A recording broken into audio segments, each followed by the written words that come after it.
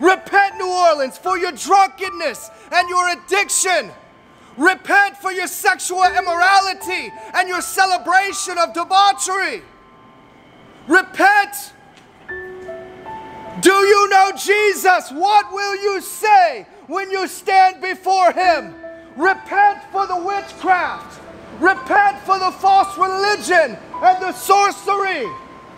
Repent before it's too late, my friends. Your soul is hanging in the balance. Do you know Jesus? We are desperate for your soul. We don't want you to perish. Do you see the streets? They're empty. Look at what the hand of the Lord hath wrought, and let it wake you up. Let it wake you up. We're asleep. We're walking in darkness, the blind leading the blind, and the Bible says that if we do such, we will fall into a pit. We have to wake up. It's your soul in the balance, and I care about you. I don't want you to perish. Only God can empty these streets, my friends. Remember Katrina. Remember what has happened before. We have to stop making the same mistakes. What happened when Noah got into the ark? The flood came. The rain fell from the ground. The deep waters flowed. And every man, woman, and beast perished. The end of all things is upon us. Judgment is coming across our land. Judgment is coming. The earth will be burned up with fire, and he's going to create a new heaven and a new earth. And those who do not belong to him will not be with him in eternity. We must repent, New Orleans. We must seek the Lord while he may be found. Call upon him while he is near. Let the wicked forsake his way, and the unrighteous man his thoughts. Let us turn to the Lord, and he will have mercy. And to our God, for he will abundantly pardon. For he has said, my thoughts are not your thoughts, neither are my ways your ways. For as the heavens are higher than the earth, so are my ways than your ways, and my thoughts than your thoughts. That's from the mouth of God Almighty. He'll give you beauty for ashes, the oil of joy for mourning, the garment of praise for the spirit of heaviness. When's the last time you saw these streets empty? Do you feel the tension in the air? We're so afraid of this coronavirus, and yet we're not afraid of the one God who has the power to cast your eternal soul into hell. Our soul is eternal. It's either going to be with God forever, or it will be in the lake of fire forever. There is no other substitute. It's not just perish and be burned up and become nothing. It's not die in a cloud of smoke. From the dust you came, to the dust you will return, and your soul must account for the sins that you have committed against the holy God. The good news is God sent his son Jesus to die for you. He laid down his life on a cross. By his stripes you can be healed.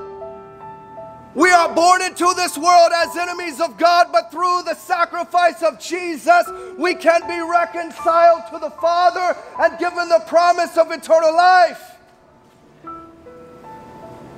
We can have eternal fellowship with God, and you cannot earn it.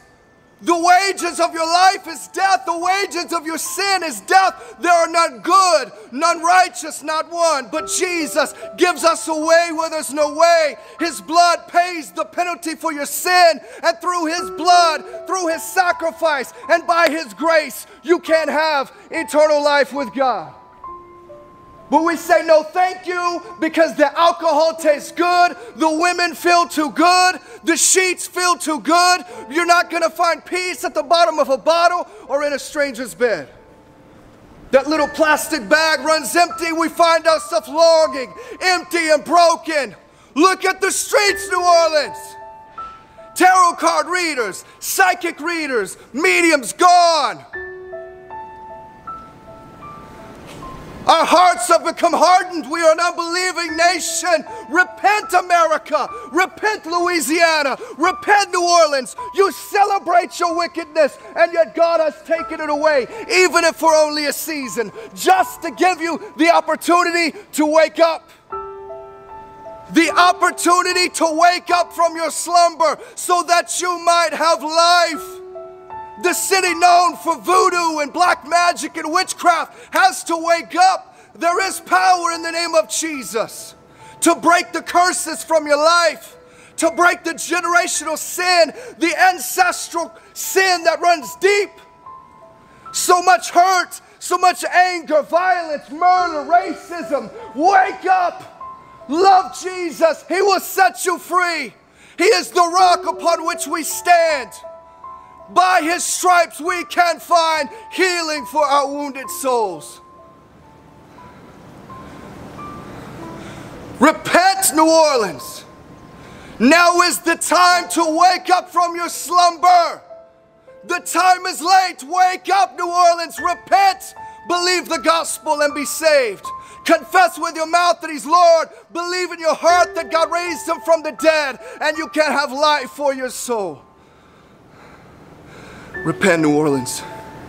Repent. You are known for your witchcraft and your sorcery, your black magic and your voodoo, Mardi Gras celebrations of debauchery, and all sorts of sexual immorality. But God sees you. He sees your sin, and the cup of His wrath has filled up. Repent before it's too late. Repent, my friends.